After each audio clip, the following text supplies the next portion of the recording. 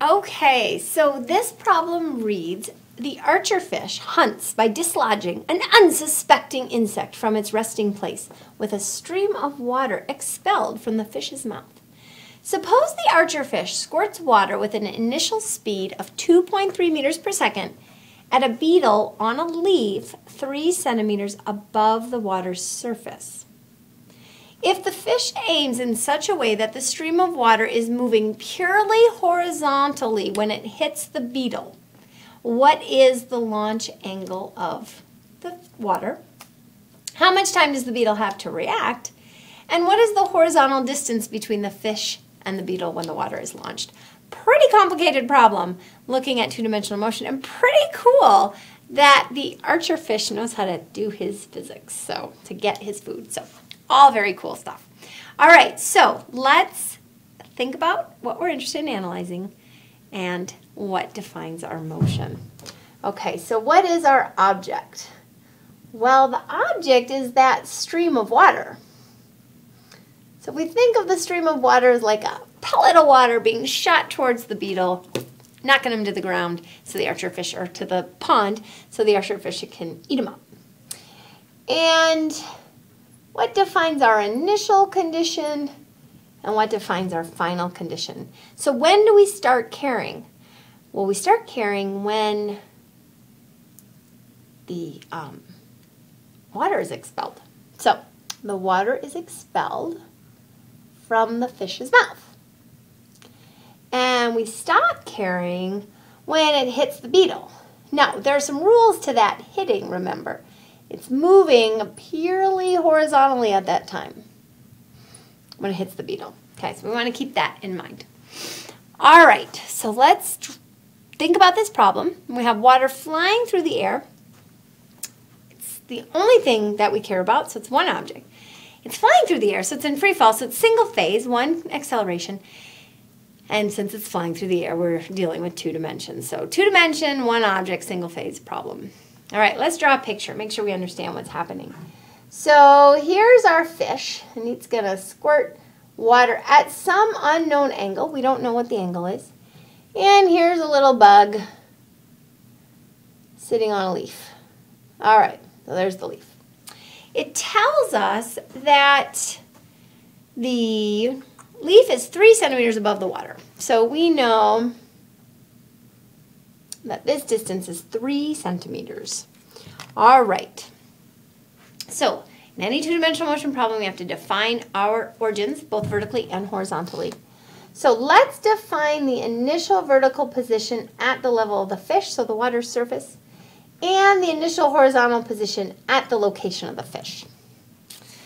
And therefore the beginning of the water's motion for both horizontal and vertical.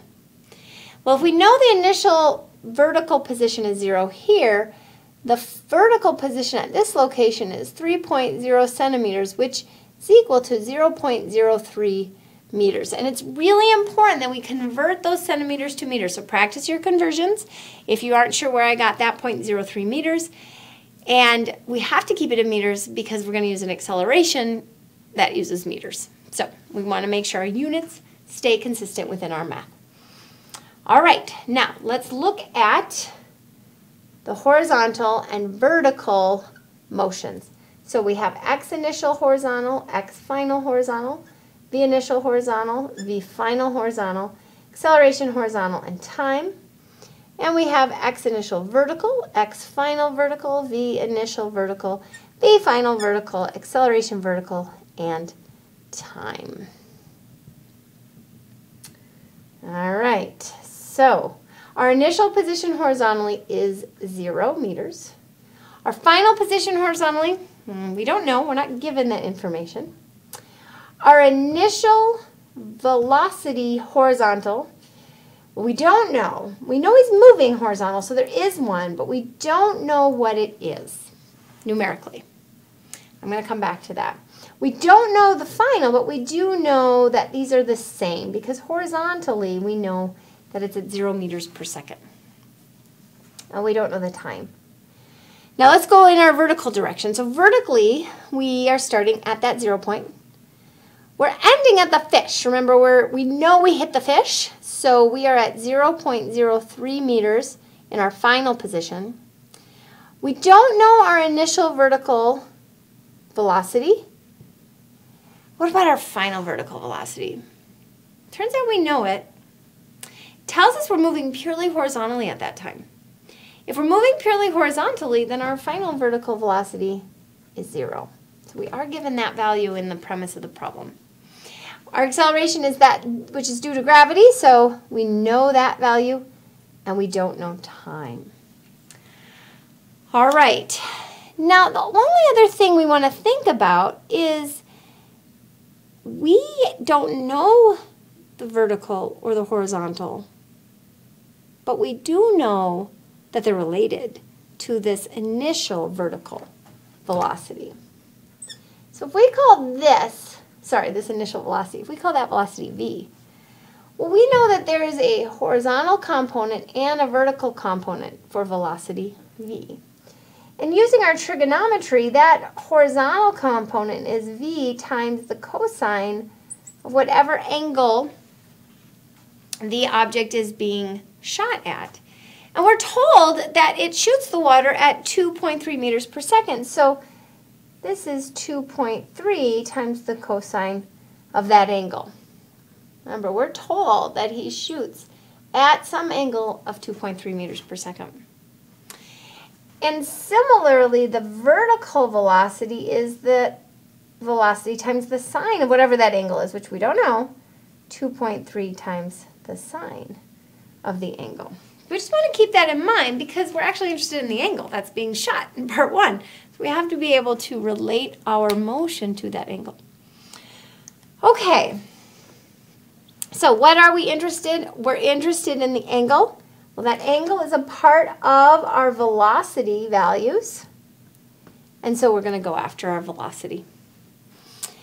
If we look at our vertical direction, okay, if we look at our vertical direction, we know that v final squared is equal to v initial squared plus 2a delta x. That might help us get somewhere.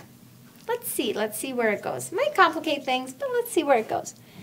V final squared is 0. V initial squared, I don't know, but I do know it's 2.3 times the sine of the angle squared. That equals 2 times the acceleration of negative 9.8 times x final, 0.03, minus x initial of 0. Oops, this is plus. Plus. All right, well, can I solve for the sine of the angle? I think so.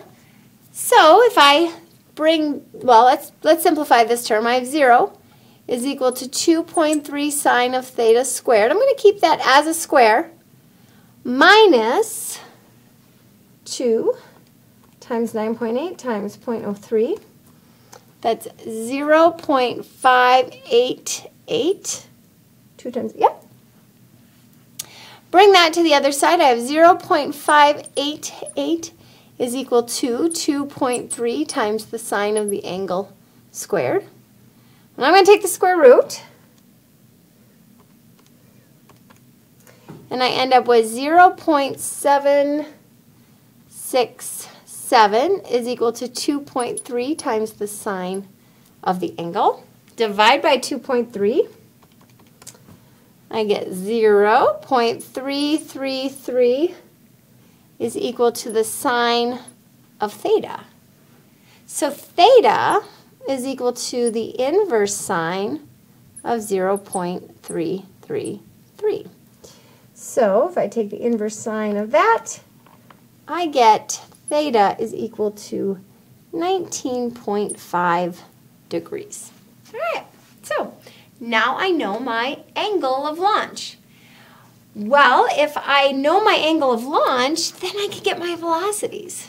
I can plug this into here. All right, so the vertical velocity is 2.3 times the sine of 19.5. And that's 0.767 0.767.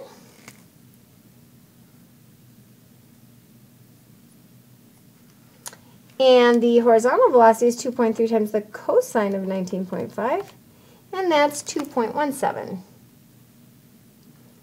All right, so now I have my values for velocity. And I'm going to leave them in a different color just as a reminder that these are calculated values. So if there's a mistake, it could be in the actual number itself. Okay. All right, the next part of the question says, how much time does the beetle have to react? So that's the time of our motion. Okay, well, I could use a number of relationships to find time. I'm interested now in time in either dimension. So let's use the vertical dimension. We know that V final is equal to V initial plus acceleration times time. My V final is 0. V initial I've determined is 0.767 plus negative 9.8 times t. So I bring my 0.767 to the other side, and I can solve for my time. So 0.767 divided by 9.8. Oh, that poor beetle has 0.078 seconds to react. He must react very quickly. And then the final question says, what's the horizontal distance? Well, that's my final position horizontal. So I'm interested in x final horizontal. So x final horizontal is equal to x initial horizontal plus v initial horizontal t plus 1/2 a horizontal t squared.